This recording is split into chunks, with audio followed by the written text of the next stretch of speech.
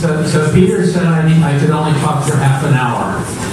And so I'll talk for half an hour, and I hope I'll make some people mad, and you'll ask some questions. And so you have to have a title. So that's the title. And that's me. So I want to talk about two different things. The implications of one size doesn't fit all. Basically, the traditional relational database vendors have been marketing one size fits all for 30 years. And if you ask your Oracle salesman, he comes by and he says 12C, 9I, 11J is the answer. Now, what was your problem? And so, in my opinion, that is no longer true and hasn't been true for a while. So I'll talk about some implications of that. Do you have a question? Okay. And then I'm going to talk about the things that kind of get me all riled up. And I want to talk about Hadoop and tell you why I think they're doing a huge bait and switch on you. I want to talk about stream processing. I want to talk about Son of Flash. And then I want to talk about the elephant war that's about to erupt. So anyway, so if you run Oracle or DB2 or SQL Server or MySQL or Postgres or Ingres or ... what you were running underneath the hood, unless you squint a lot, they all are storing fields in a single record contiguously on disk. So the next thing in storage is the next attribute in the same record. They use B-tree indexing as the omnipresent gold standard. Most everybody has fairly small disk blocks that are really heavily encoded. So in the case, there's a header on the front of every record which is big. It has a bitmap for the null fields and non-null fields. You put all the fixed length records first, you put all the variable length records after that. And so if you actually want to process a record, you've got to decode it in a substantial way. A lot of people align fields on byte or word boundaries, and the technology for query optimizers and executors dates from 1979, when Pat Selinger wrote her pioneering paper. More importantly, everybody does crash recovery by drinking the Steve Mohan Kool-Aid. He wrote a paper in Todd's in the mid-90s on a system called Ares, which says that if you want to recover, you write it. You have a log that writes the before image and after image to disk. Before you commit the record, you do group commit. The paper is very dense, and it's essentially what everybody implements. And everybody implements row-level, record-level dynamic logic. Unless you squint, all of these systems look roughly the same, and I'll just call them a row. This is row store technology, and the vendors who are selling you row store technology are selling you systems that are typically at least a quarter of a century old. So I wrote a paper in 2006 saying that this adage of one size fits all is no longer true. That other database systems are appropriate for various kinds of problems. 8 years later, I'd make a much stronger statement. I'd say that the elephant technology is good for absolutely nothing. And so one size fits none.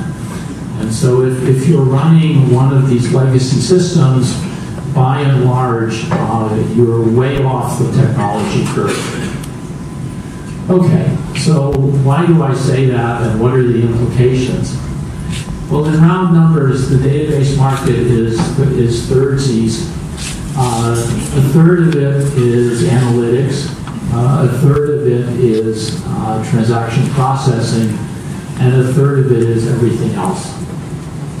Now, Peter made me put in this slide. So this is marketing's organization of database applications. So data lake has become a popular term. The Hadoop vendors all use it. I think HDFS, by the way, I think is a technical disaster. And so I hope it gets replaced by something else. And so you can do, the things that run on HDFS these days are various Hadoop things, various data warehouse things, various analytics, and so forth. In general, your data lake is loaded from the Internet of Things or some upstream transaction processing system. By and large, your long-term data warehouse schema is different than your real-time schema. So there's an ETL process in between the big stuff and your real-time systems. And in real-time systems, they're either transaction processing or they're conditioning data from sensors. And so there's high-velocity stuff going on. Lots of times, you never want to lose data. And so the green stuff often is transactional. Sometimes you don't care, and you simply run. If you crash, you start again. But I'm going to be mostly talking about green stuff where you want it to be transactional. So that's the marketing slide, and it proves that marketing can draw pretty pictures. Okay, so in the blue stuff, it's simply true that a column store is 100 times faster than a row store on the kinds of business intelligence queries that you guys run. And why is that so? I mean, there's dozens of benchmarks. All the row store vendors will admit that this slide is true. And why is it true? Well, in a typical blue stuff application, you've got a fact table in the middle of some dimensions, and the fact table has a lot of columns. There's a lot of data in fact tables. Let's just say 100 is a reasonably modest number, and your typical analytics query reads 5 columns out of those 100, and the other 95 it doesn't touch. Now, if you're running a row store, you pull in a disk block, and the disk block has all 100 records, all 100 columns in it, so you read them even though you only want 5. If you're running a column store like Vertica, you read exactly those 5 columns. The 95 you don't need never come off the disk. Doesn't it depend on your query pattern? Right? Absolutely, absolutely. But if I have 20 terabytes of data, I never run select star. And so over in the data warehouse market, the query pattern is I'm interested, I mean, let's just take the case of Walmart. So Walmart has an item level historical database of everything that went under any wand anywhere in the Walmart system, and they keep it for something like 3 years. So I'm the person who's provisioning Walmart stores for hurricanes. So there were 4 hurricanes in Florida in the 2007 hurricane season. So I want to know what sold in the week before the hurricane, what sold in the week after the hurricane, and compare that with same-store sales in Georgia. That's 5 attributes out of 100. And that's just the typical pattern that you see over and over and over again. And so that was completely what motivated me when I designed Vertica. Because I said, oh my God, people are only reading a small collection of columns out of this fact table, and you can take advantage of that. So a column store will read 20 times less data off the disk. The other thing that's really significant is that everybody is compressing the heck out of this blue data lake. So if you have a column store like Vertica, there's exactly one kind of object in every 64K block. And in a row store, there are 100 kinds of objects. So which is easier, compressing 100 different kinds of things or compressing one kind of thing? So column stores just compress better by a factor of 2 or 3 or 4. And so before you have to squint at all, I'm winning by 2 orders of magnitude. It's also true that my query executor is a lot more efficient than a row store query executor. And the reason for that is that the inner loop in a row store query executor is pick up a row and do something, and then pick up the next row and do something. So the overhead of just doing stuff is basically proportional to the number of records I look at. In a column store, the basic operation is pick up a column, and that's much bigger than a row. And so the overhead I pay and sort of just doing all the bookkeeping, I pay a lot less often. So as near as I can tell, anybody who's going to survive in the data warehouse business is going to get to rewrite their system to be a column store. So there are native column store vendors. Vertica is one of them, designed from scratch as a column store. Redshift is the Amazon labeling of a product called Parexel, which is a column store, native column store. HANA is a native column store. These systems written from scratch as column stores. There are people who are selling you native row stores, DB2, Teradata, Netezza, Microsoft Parallel Data Warehouse. Those are row store products, and they are all going to die because they're a factor of 100 slower than column store products. And then there are some smart people who used to have row stores and realized they're on the wrong side of the technology, and so they are in transition, converting from row stores to column stores. And Greenplum is an example of one such vendor. In my opinion, only column stores are going to survive. Because the minute you care about performance, then I either run 100 times faster than the other guy, or I run on 10 nodes and he runs on 1,000. And so which one do you want to? And they're just behind such a technology curve that they will either rewrite everything or they won't survive. So I made you mad already? No, I had a question about Netezza specifically, right? So the approach that Netezza took was they use FPGAs, right? Programmable data arrays in their hard disk controllers, which limit the amount of data coming off the disk in the first place, right? It makes no difference to any other store vendor. Actually, that turns out to be historically true, but isn't true anymore. Their FPGAs run out of the buffer pool. And so that used to be true, but isn't true any longer. And this gets to be a deep dive into Netezza. But to the best of my knowledge, the little birdies are telling me that Netezza is in the process of rewriting their whole system, as is Teradata. Because I think this slide is simply true. Now, I'm also a huge disbeliever in hardware database machines.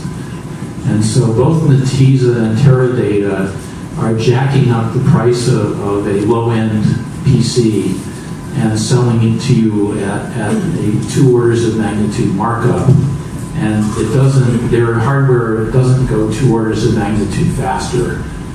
So I think both companies would be way better off giving up their iron and just running their software on Jelly Bean commodity stuff. Okay. Yes, please. Talking about column stores, have DSM-based implementations that are followed about the PAX model that have followed up with the human problem.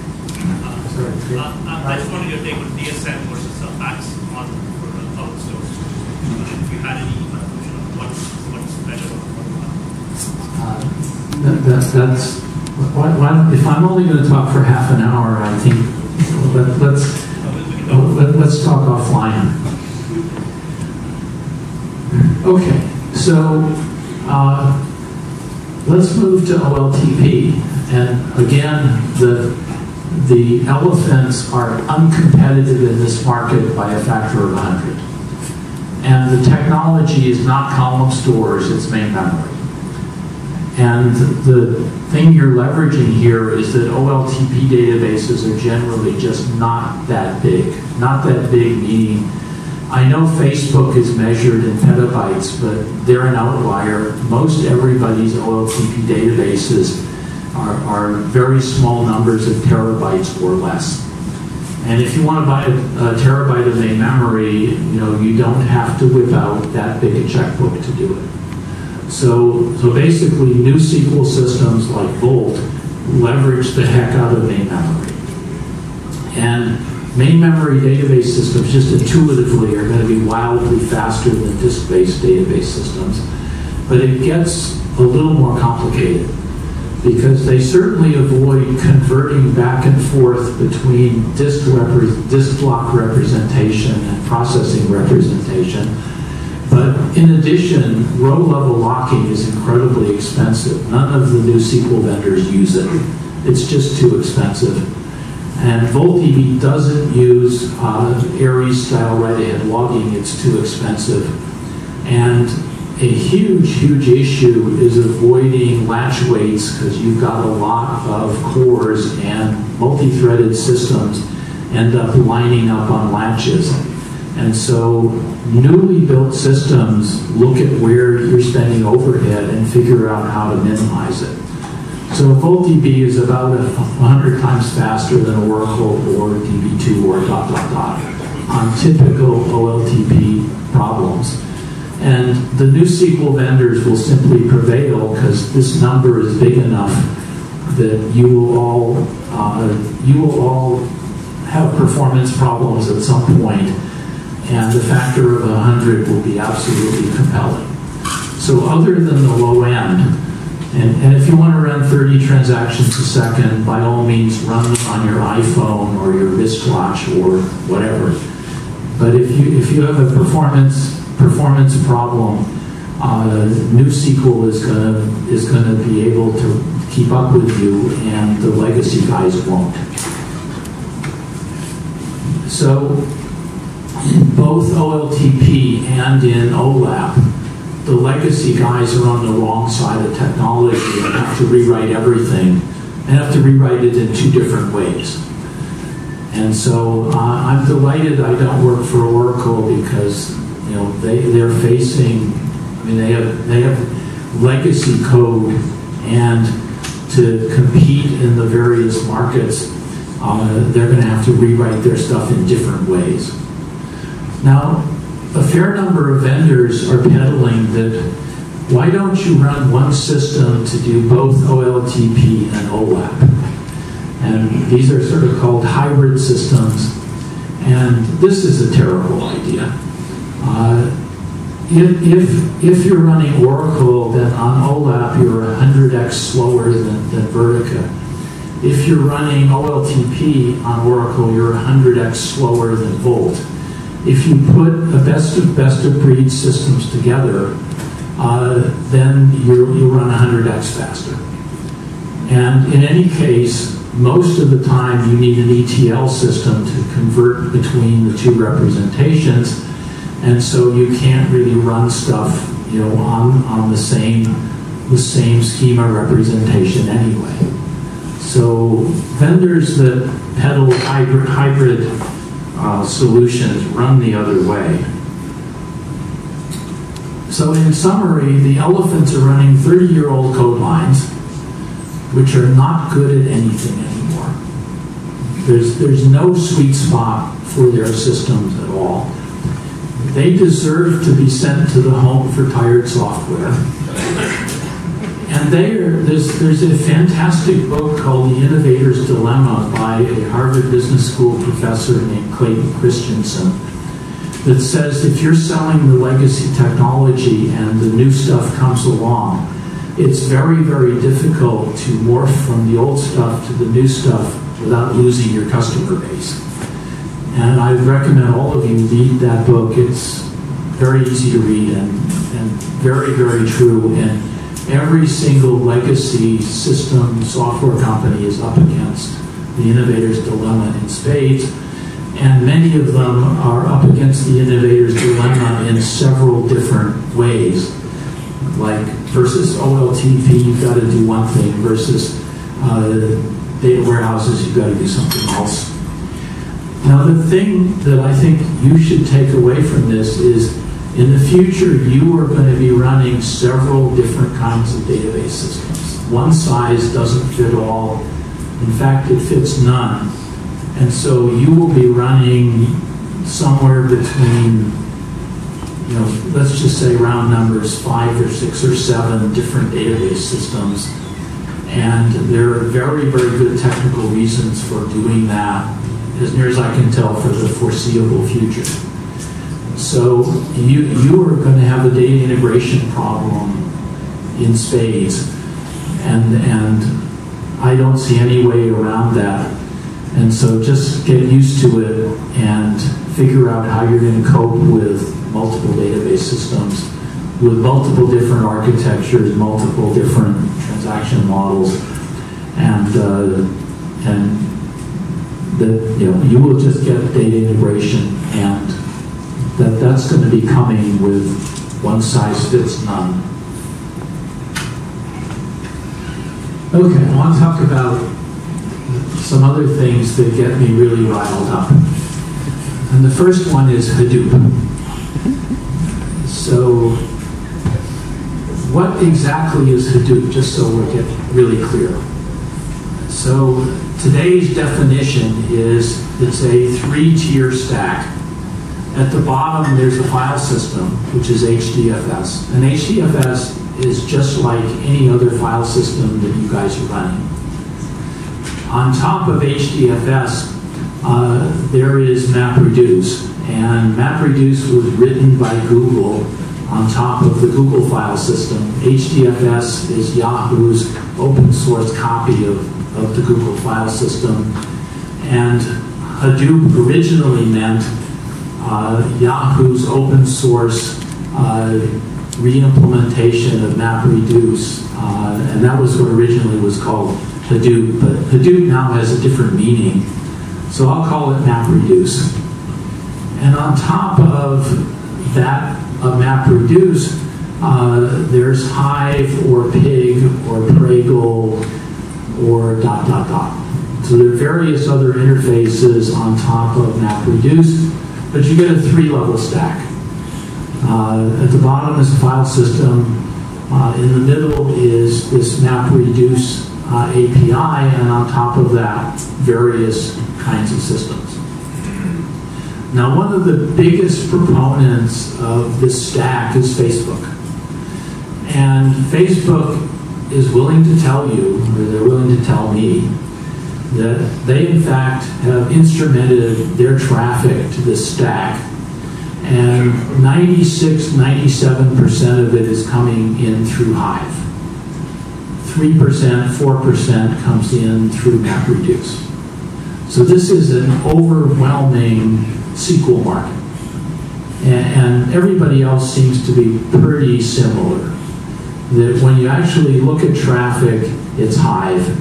And in case of Hive, you might, we'll call it SQL from now on, because unless you squint, it's SQL. So Hadoop is a SQL market. It's processed.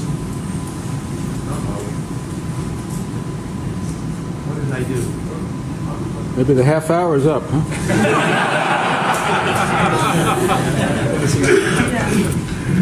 Hello?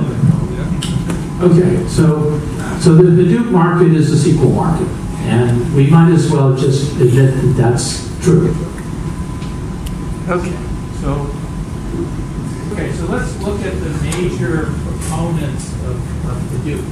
So it's Cloudera and Hortonworks and Facebook. They're the people really pushing this. So all of them are writing new Hive executes, and Cloudera has just released theirs. It's called Impala. And Impala is not on top of MapReduce. It is an execution stack directly on top of, as long as it works, on top. It's an execution stack directly on top of HDFS.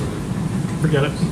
Okay, so basically, 97% of the market, Cloudera's solution is an executor, a two-level stack executor on top of HDFS.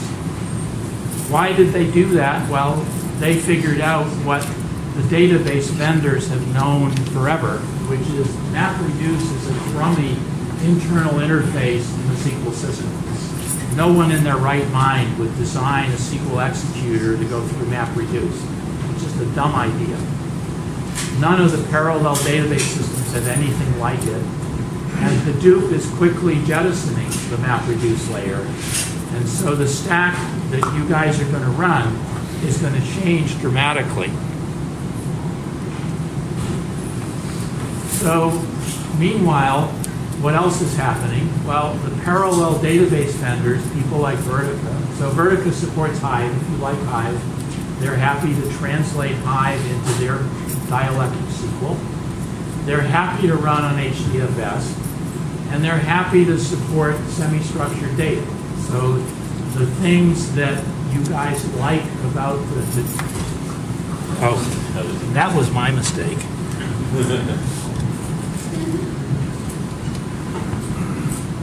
Is Cloudera in the room? Yeah.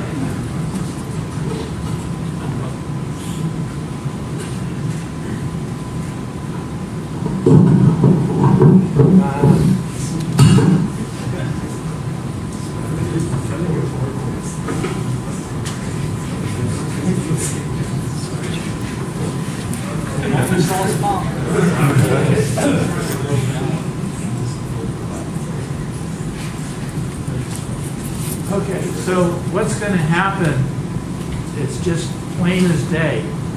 The Hadoop products that come from the Hadoop vendors are soon going to be indistinguishable from the data warehouse products. They're going to look exactly the same. And let's have a great Donnybrook, may the best product win. But when you think of a data lake as something different than a data warehouse, that's a bad way to look at things. Those two markets are going to converge. And what's happening right now is that all of the Hadoop vendors are encouraging you to put your data in a traditional Hadoop stack, the one that includes MapReduce. You're going to hit the wall because it's a performance disaster. And when you hit the wall, all of the Hadoop vendors are going to say, well, switch to Impala. You know, it's gonna save your bacon. So basically, I have no problem with you trying out Hive on top of the the open source Hadoop stack. Just know clearly it's going to be a performance disaster. You'll see the wall. You'll see the wall coming at you, and when you hit the wall, and you will, the minute you put this in production, then you can either switch to a warehouse system or an Impala or ... You should think about what you want to do when you hit the wall up front so that it's not a surprise. So anyway, the Hadoop data lake is nothing but a data warehouse market, and the two markets will converge. Okay, let's talk about streaming data since you guys are Wall Street folks. So I actually know quite well a very, very large hedge fund that's in Chicago. I probably shouldn't use their name. So they do things like look for patterns in a fire hose. So find me a strawberry followed within 5 milliseconds by a banana. And this is what is commonly called complex event processing. Most of you guys are doing this not using commercial products. You have homebrew mountains of code that is a maintenance nightmare.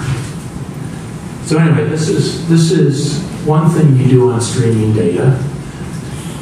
The other thing you do on streaming data is that this same hedge fund in Chicago has electronic trading desks all over the world. and they want to assemble their real-time global position for or against every security they trade. And they want to ring the red telephone if there's too much risk. So basically, risk mitigation, they're very interested in. And this is assemble their global state and don't lose any messages. So this is a transactional application. The minute you lose messages, they're toast. And this is a sweet spot for main memory database systems.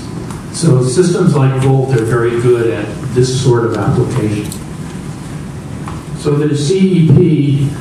So there's things that look like CEP, and there's things that look like OLTP. And a reliable unnamed source, who I can't tell you who it is, basically says there are a lot more OLTP problems than there are CEP problems. So the big market is OLTP. So if you're doing real-time processing, start thinking about this as a main memory transactional problem. And of course, go look at Volt, because it's happy. What you do is you take in a message, that's parameters to a stored procedure, and VoltDB will process your stored procedures without ever losing anything, in parallel with replication, all that stuff.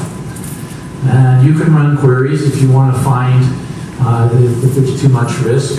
Find me the enterprise position on IBM.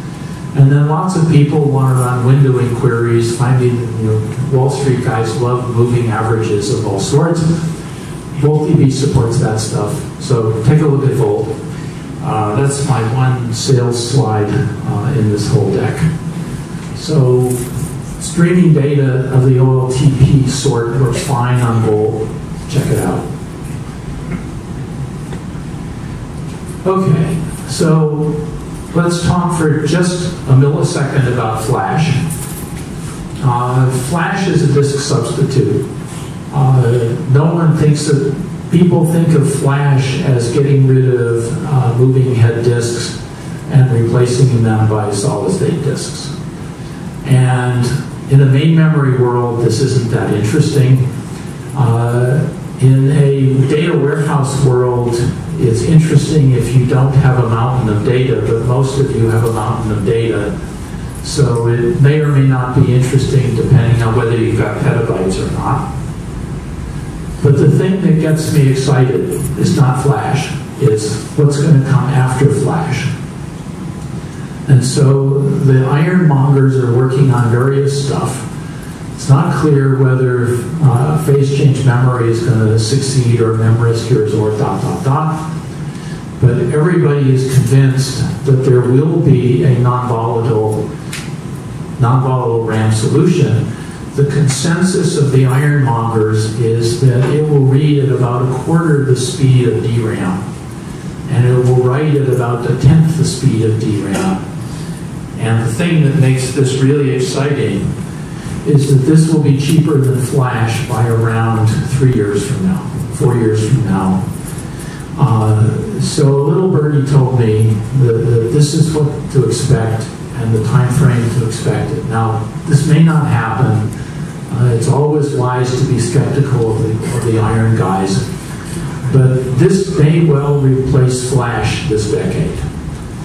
And the way it's going to happen is the Flash guys, which is the camera market and the phone market, consumer electronics are going to shift to this stuff. It's going to drive the volumes up, and we all get to take advantage of cheap hardware from the consumer market.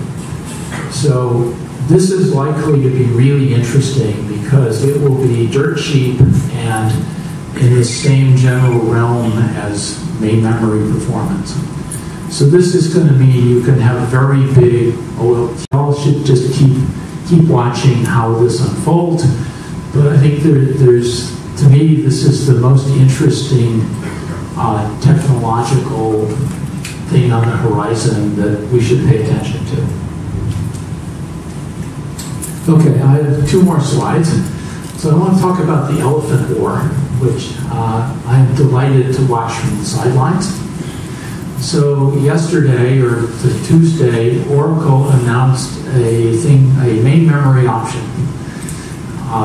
What this is technically is they're continuing to run their same legacy code path for reading and updating. So this is a replication. You can say that a table is to be put in their main memory option, at which point you get a copy. And this is a main memory column store that's running in parallel. Everything is all data exists twice. If you update it twice. So this is a HANA knockoff, as a replica in Oracle. So this will make OLTP slower because every time I do an update, I got to update two things. And it will mean that I have half as much main memory as I thought I had because I have two copies of everything. So they are completely focused on HANA. This is a HANA knockoff. So what's HANA up to? Well, SAP has been building this thing called HANA. It's a main memory column store. It's a OLAP system for now. They promise OLTP at some point in the future.